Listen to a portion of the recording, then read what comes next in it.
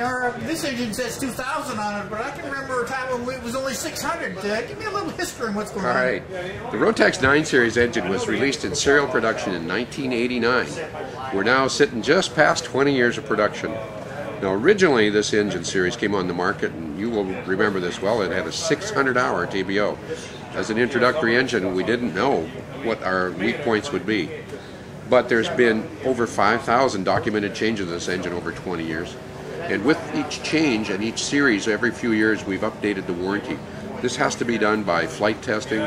This has to be done by a lot of dynamometer testing and a lot of durability testing on components and parts.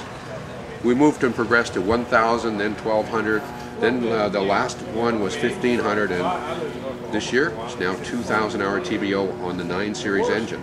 Interestingly enough, they not only moved the 80 and 100 horsepower, they also moved the turbocharged 914 engine from 1,200 hours to 2,000 hours. And this was done primarily with the introduction of a brand new crankcase we did in 2006. Well, on the external side, it looks identical for all intents and purposes. The internal workings of the crankcase, the way it's attached, the way it's fastened, it's very technical. We went into angle torque fasteners, special stretch bolt fasteners. This has increased the durability and life to the point where the engineers did a lot of extensive testing and a lot of evaluation on military use engines, and they felt there was no problem moving us to 2,000-hour TBO. Now, you would have to check the serial number of the engine. Of course, the serial number is located on the back side of the engine on the serial tag, and depending on which engine series you have, you may have other updates to do to get it to the 2,000-hour. If your engine serial number is one that was made from mid-2006 to the current date. Earlier engines, it's not possible if they don't have the newer crankcase to raise the TBO. We do have a special thing that's coming out, very new.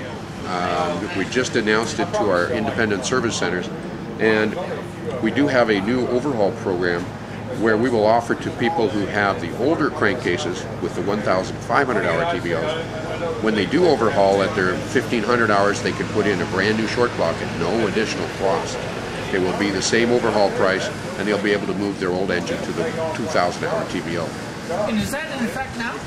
That's just started. We just released it. We expect to qualify the independent service centers that can do this within the next 3 to 6 months.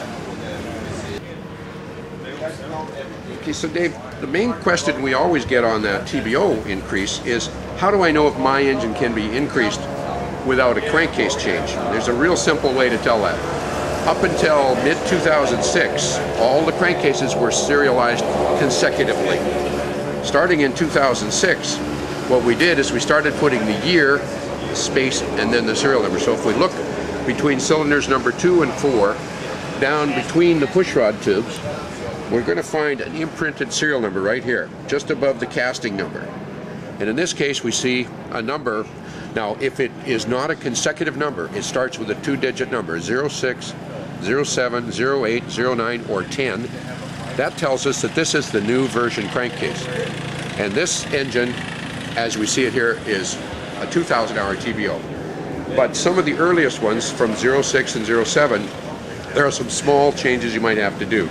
For example, the early version 2006 engine, we have to take out the plug for the oil pump, and we change the spring in this plug as to a newer, harder material.